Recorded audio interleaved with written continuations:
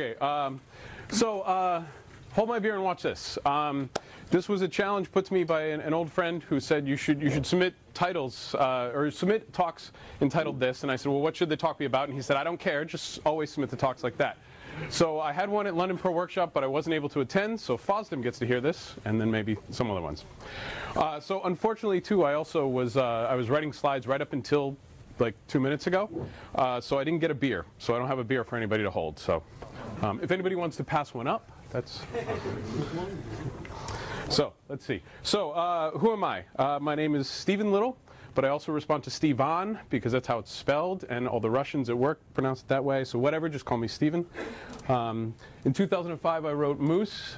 In 2010 I started a project called the P5 Mop, which was an attempt to put Moose into the Perl core. I've spoken about it previously at FOSDEM and at other workshops and Perl things like that. It's been a long time running, and there's been multiple different versions, but now I'm done. So that's what this talk will actually be about. We'll talk about the different pieces that I've built for this, and then I'm putting them out to the community to test them, play with them, experiment with them, see where it goes, and hopefully then in 2020 I will profit from this in some way. But we'll see. Assuming the world is still around. Let's go through it. So anyway, so P5 Mop through the ages. It had a bunch of different iterations. The first one was obviously called P5 Mop. It ended up being an overcomplicated mess. There was a P5 Mini Mop, which was an attempt to do a small version of it that we could bootstrap the first version with, so we could write the mop inside the mop, and then it just got really, really messy and complicated. Didn't work. I took a year off and sort of like let my brain refry. P5 Mop Redux was yet another attempt. That one ended in just a giant mess of excess code, which led me to write P5 Mop Excess, which pretty much just seg-faulted really reliably and did nothing else well. I'm not a C programmer. And so finally, this was the last version of it. So again, seriously, what the fuck?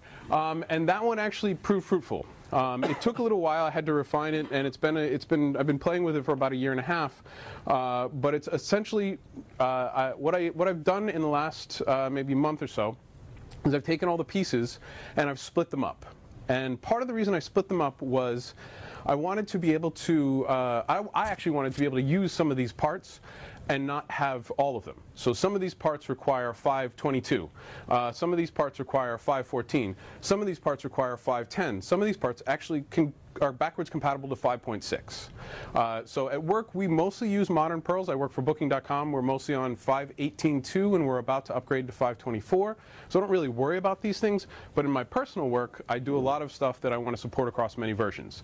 So what I'm about to present to you is 6 different CPAN modules that when you put them all together, you can get yourself a very nice, modern-looking Perl object system that uses all the new bells and whistles.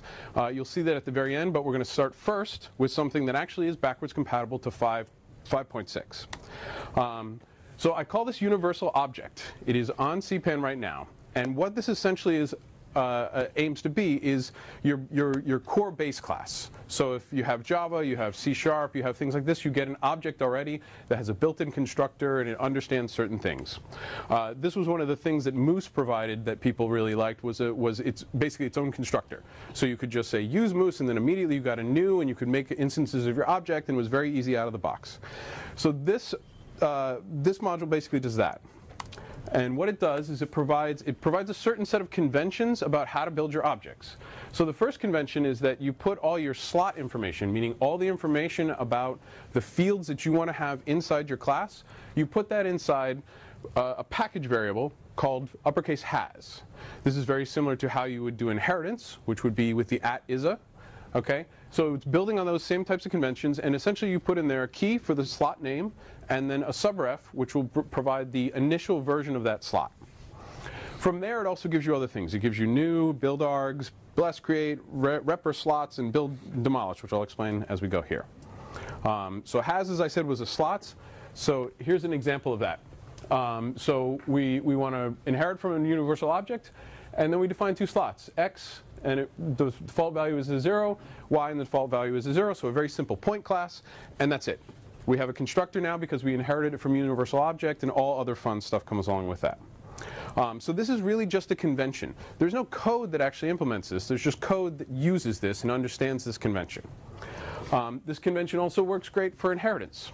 Okay, because of the way Perl does list flattening and stuff like that, this point is basically brings in all those fields and inherits them in there. And we can actually tell the difference between an inherited field and a non-inherited field, because this sub, if we actually dig under the covers a little bit, we know which package it was actually compiled in.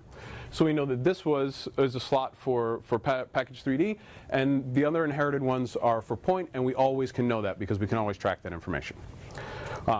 So new is your, it's very similar to Moose constructor. You can take a hash ref, or you can take key value pairs, also very similar to how Perl 6 does things. So we have that in place. Build args is also something that comes out of Moose, which also we stole from Perl 6, which is a way to essentially mangle the arguments on the way in. So key value arguments are really simple, really straightforward, very easy to use and everything like that, but they're not always the API you want. Sometimes you want a different API.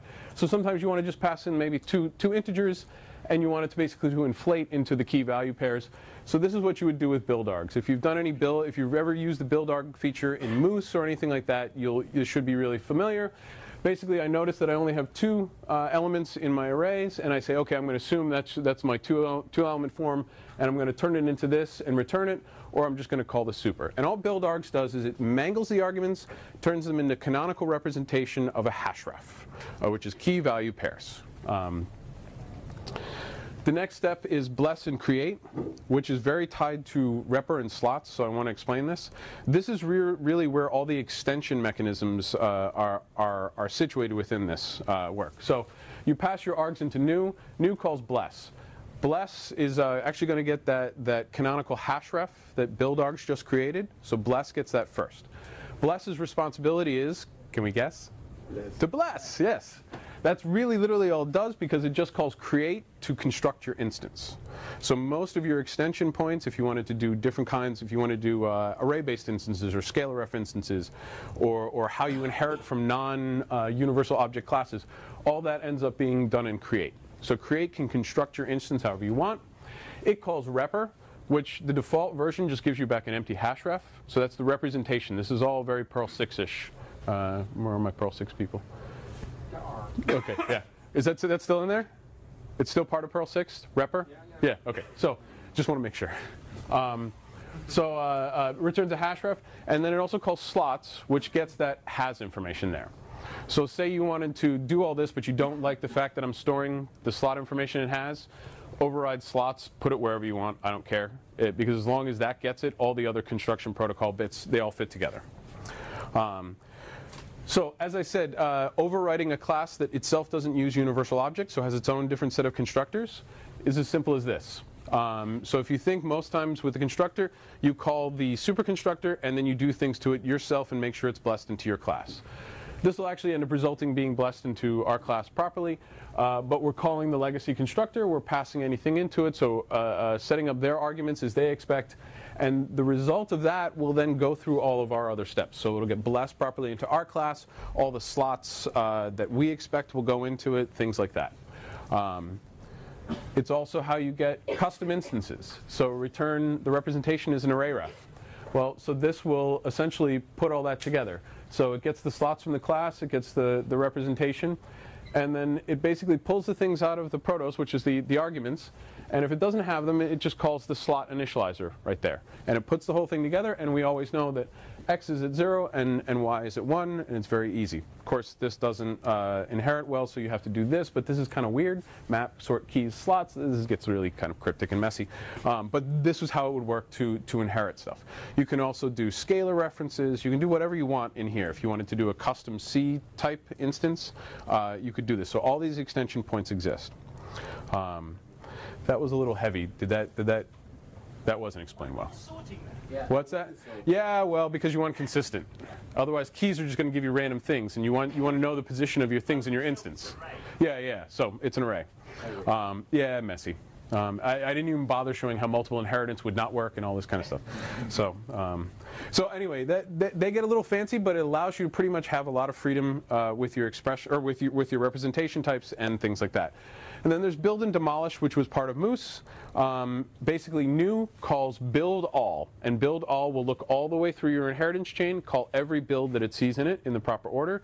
And then on the opposite side, destroy will call demolish all, which will then demolish in the exact opposite order that build happened, so that you can properly, basically get rid of, or set up and get rid of resources in your class if you want to. So, and all this 5.6. Who here uses 5.6 still? Awesome. Nobody. If you did, now how this works with this. It uses MRO, which is a 5.10 feature, and MRO compat if you need something before that. But otherwise, it has 0 dependencies, and it is basically ready to go into core as soon as we feel it's stable enough, and Sawyer says okay. Or I buy him enough vegan cookies, one or the other.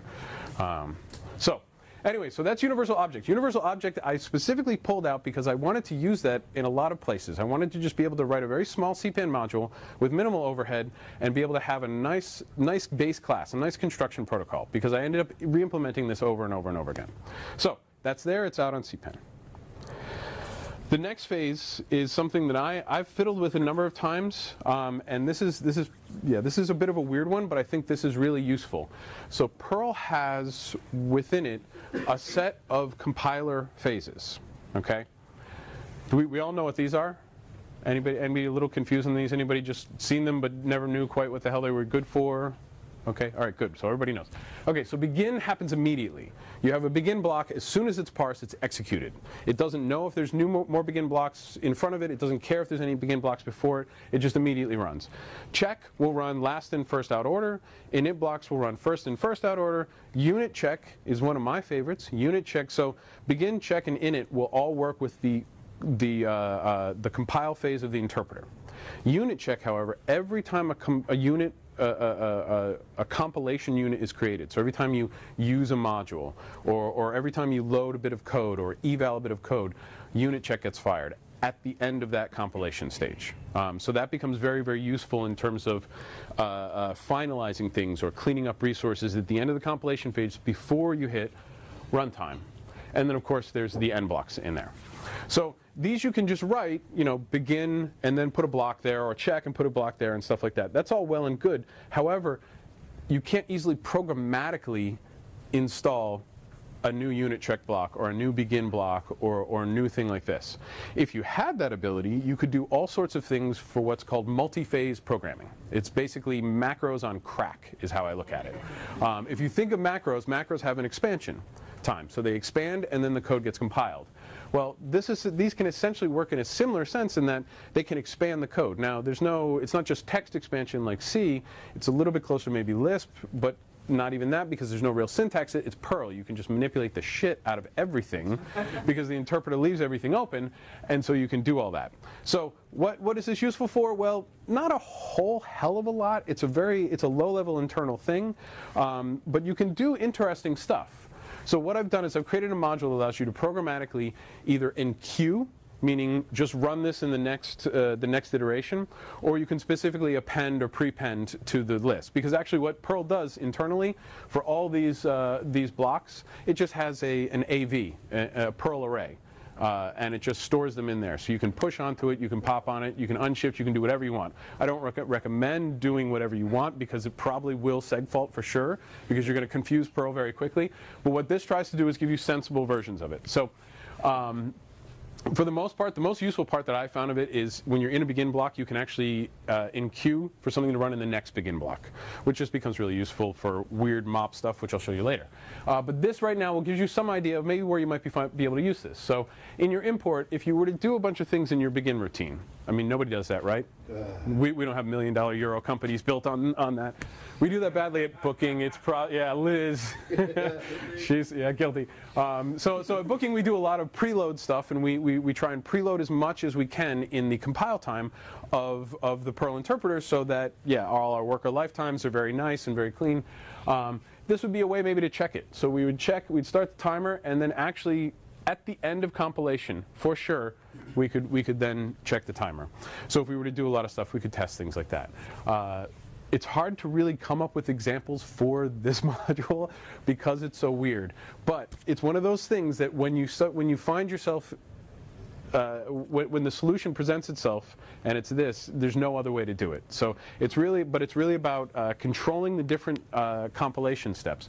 And the reason why is because a lot of the things that I'm doing in here, as we'll see as we go along, it's really important that they're all finished by the beginning of runtime, and this ends up with two main benefits. One, for the pre-fork, so you're not pre-forking and then doing a bunch of work. You're able to do all the work in the pre-fork and then handle the copy on write and things like that. And then also modules like B::C, which compiles your Perl application to C, which cPanel uses, should theoretically be able to also benefit from this, because the way they work is they get to the check phase and they freeze. And then that's where your C program starts out from. So all that work should be done beforehand, and you can have it there. So anyway, this is, again, silly little stuff. Okay, next module is also a bit. Why didn't that go forward? There we go. Okay, next module is also a little funky. Do we have? Okay, I'm running low. Begin lift. Okay, how many of you fucked around with Haskell at all? Haskell? Okay. So Haskell has this idea of being able to lift subroutines and being able to run them at earlier points and stuff like that. This is basically a ripped-off, half-assed Perl version of that. What begin lift does is it allows you to create basically things that look pretty much like a statement keyword. And they operate very much like a statement keyword, and they also do all their work within the compile phase, and then they leave literally no trace of themselves afterwards. So it becomes a no-op when it's actually run and executed in runtime. So this one, it's very easy to show a simple example, but there's a lot of stuff under the covers. I'm not going to get into it because I'm running low on time. I want to get to the next stuff. But it's this simple. So if you wanted to write a moose-style clone and call it caribou, you could do begin lift, and we install into the caller, so the calling person, we install extends. And then whenever extends runs, it does this. So this is obviously pushing onto the ISA. So it's just basically mimicking some sort of inheritance relationship.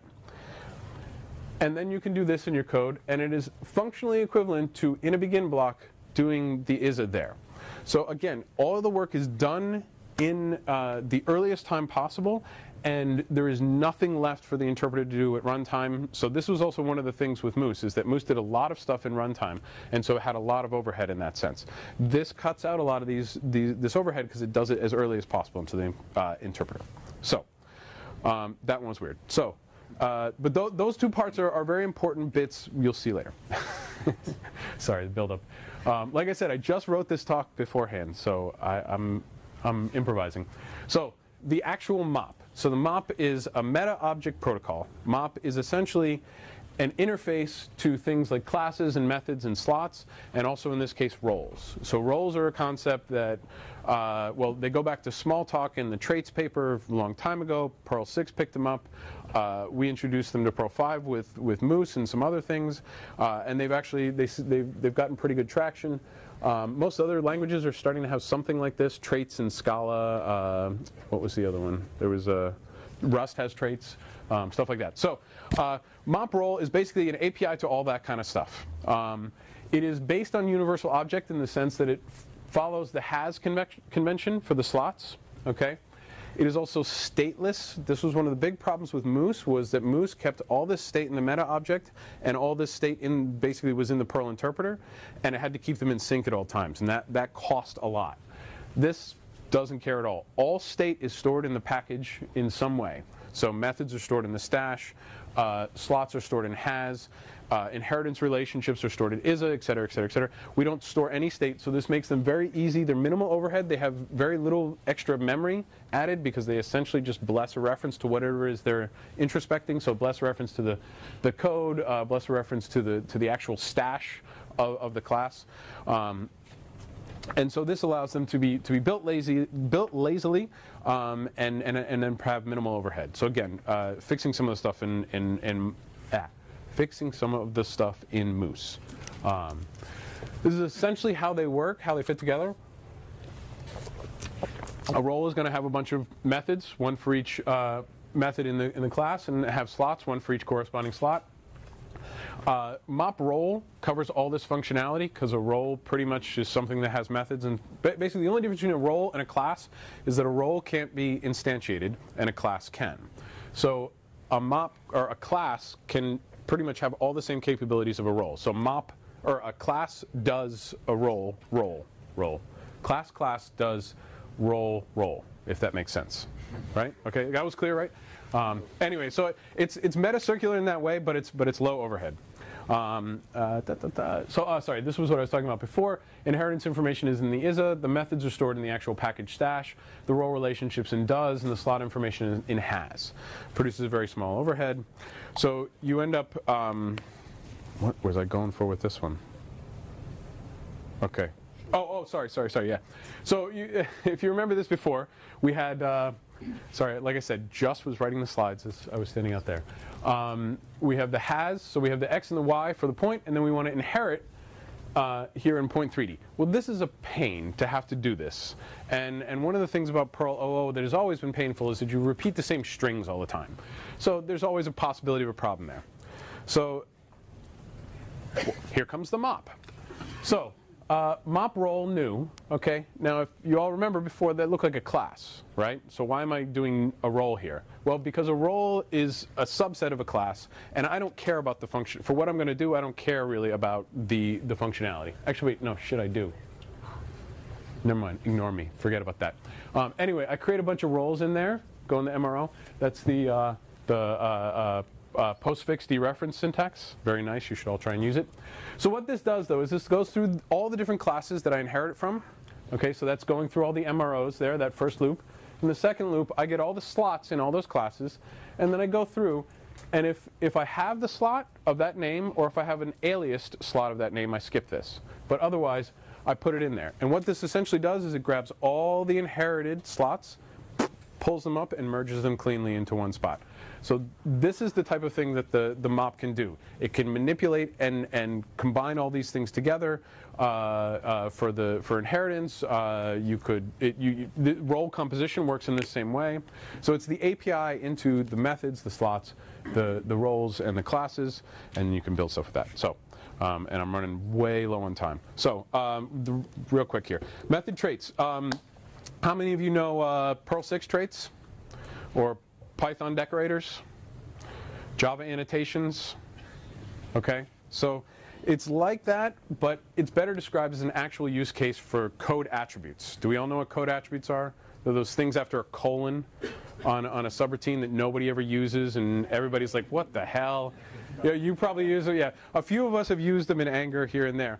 I've never found a good use for them because they're such an annoyingly tricky and difficult API to get your head around. So every time you get 5 minutes into it, you go, forget it. It's not worth it. So I finally persevered. So because I really do like annotations in Java, I want a similar feature in Perl, and I want it to behave in very much the way the Perl 6 traits do. So that's what we have. So you have to load a trait provider, which is essentially a package with subroutines named for your traits. Okay, you're basically just associating a handler with other stuff. So what this will do in the background is it'll actually use that B compiler phase hooks to install a begin block that will install all the things that you need to collect, to all the weirdness of the Perl API to collect this information and to apply, or I'm sorry, and to apply the provider, and then it'll remove itself. It'll then inject another begin block to remove all evidence of that. So you don't see that you just used a feature in Perl. It takes it all away. It cleans it all out because essentially, otherwise you mess up your namespace. So that's how to implement that. That's all you do. That's your provider thing. The handler gets the meta object. So this is a mop class object. The method name that you attach this to, and then any other additional information. So if you remember beforehand, we have the type, read only, read write, and then the slot value in there. So basically just write this, and it uses the mop again to add a method of the name, and it creates a read only accessor or a read write accessor, and using the slot name there. This is also introspectable. So if you get a mop method object, you'll find that the code attributes are there. So we do leave those in there because Perl expects them. Then you can also grab the actual trait object, which will have it broken down into the actual name of the trait, the arguments for the trait, and then you can actually find out the fully qualified name of the handler that's going to be calling it as well. You can get crazy with this if you want. Get_opt here. So we're getting this string. We're going to obviously turn this into an opt spec, right? And then we got these. This is also, by the way, not only is this maybe a good use case for this feature, it's also maybe a good use case for the pre-declared subroutines. Because I'm going to build the entire guts of this. I might as well just not bother setting it up here. Get_opt is implemented like this. Okay? Now you're all going, what?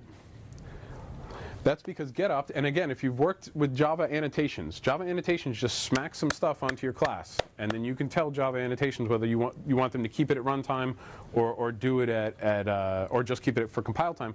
But another class has to inspect that and do something with it. So it separates the concerns a little bit there. So in this case, just for this case, I implemented get_opt in this way. So I can loop through all the methods in my meta, so assume that's my class. I can get if I have a code attribute that is opt, so I know that I'm looking for that, I can get rid of them if I don't have it. Get the trait, make sure that the trait is also opt, and then from there I can build the opt spec. So I had all those strings, I can start to slice them up and build the opt spec, and then I can pass it into get_opt long, and then I can get my values out, and I can be done. I actually have a test of this that works with all the code that's missing, and I'll comment it out here. But there's this. This is also, if you're familiar with Jackson, which is a Java library for JSON serialization and data binding, this same thing can be implemented through the same way. Also have a test that shows that working. If you've used the JAX-RS web service annotation sets, those are also very nice. Hibernate has some annotation sets for validation. Basically, porting all these things to Perl would give us a lot of stuff. And as I said before, all this happens at begin time. So it all happens early in your process outside of your pre-fork. So, okay, 10 minutes. So this is fast. Moxie is the Moose redo, but not really. So I don't have a better name for it. If anybody has a good name for it, we can come up with one. But essentially, it uses all those things that I just showed you before. So extends and has are both implemented with the begin lift. So again, these things all happen very early in the compile time and turn into the canonical versions of themselves. We're using method traits. So we have all your standard Moose things. You have your read-only accessors, your read-write accessors. We have predicates that you can set up clearers, like a lot of those features in Moose to generate different types of accessors. It did it here, or we have versions of it here, and you can see also with the extends.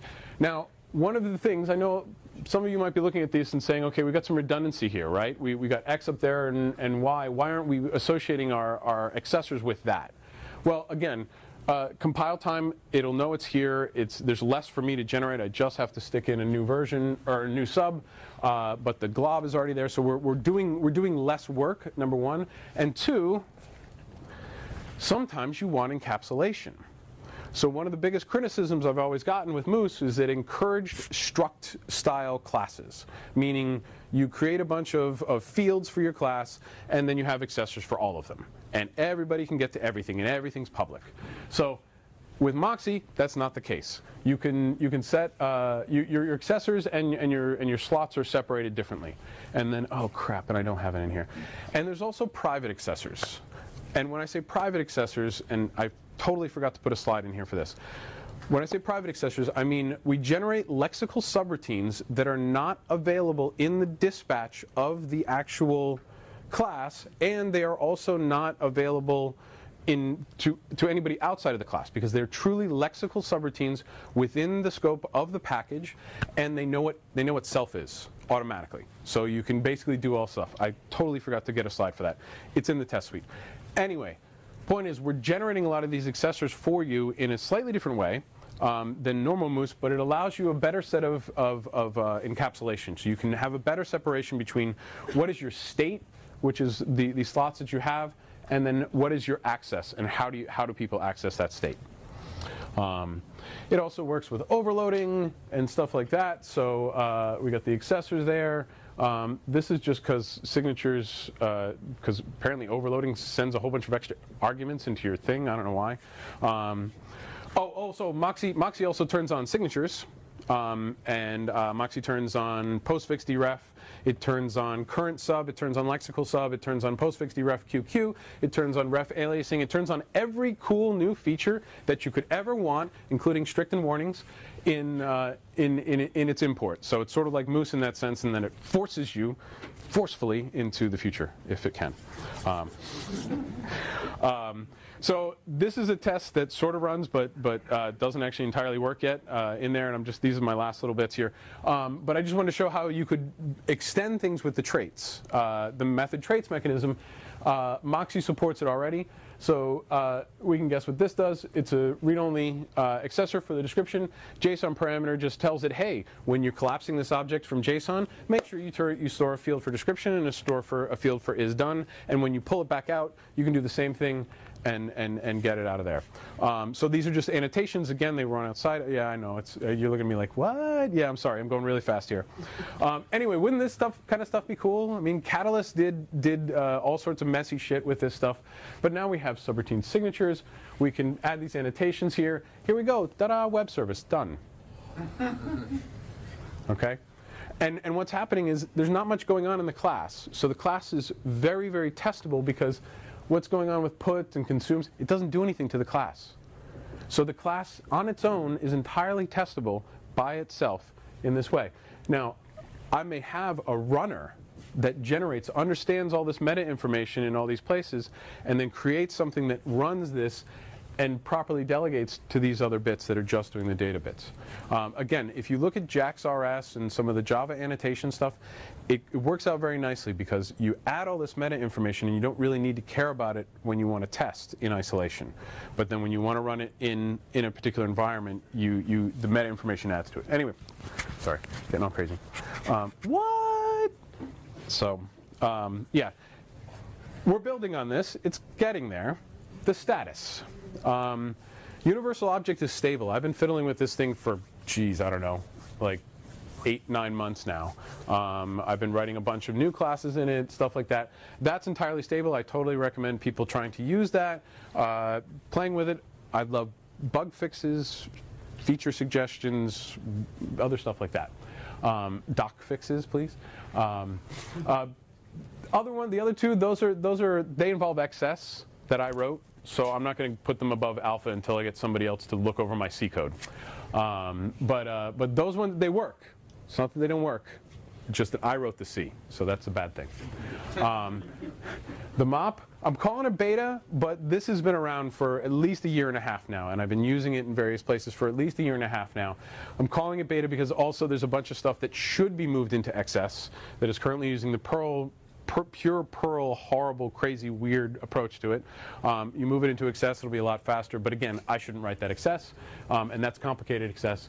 But that's fairly stable from an API perspective.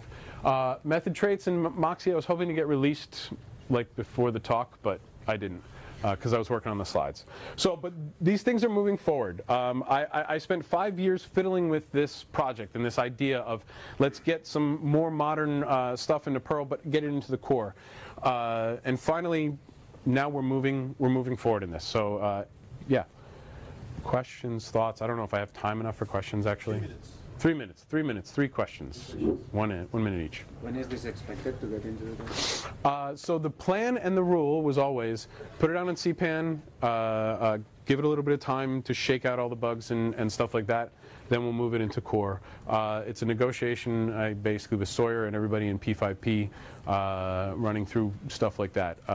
At the moment, they're all very minimal on their dependencies, so should be pretty easy to install from CPAN. Worst case is you have to get a new test more or something like that, and that pulls down the whole world or something. But yeah, soonish. Yep. Oh, yes. Okay. Question? Anyone? Your begin lib, how does that compare with Zephyrum's devel beginner? So I couldn't figure out his thing. The only thing that I was able to sort of figure out at one point was there's a Devel begin lift, which Raffle wrote, but that's full of crazy stuff as well. Okay. No, there's a Zephyr one. So a couple of people have tried this in various different ways. I didn't care about some of the things that they cared about, and they didn't care about some of the things I cared about. Eventually, I'd like to see them all merge, because I think they all try and do the same thing, but there's just level of crazy. Yeah, so any other questions? No? Was there? No? We're good? Okay, we're done. Thank you.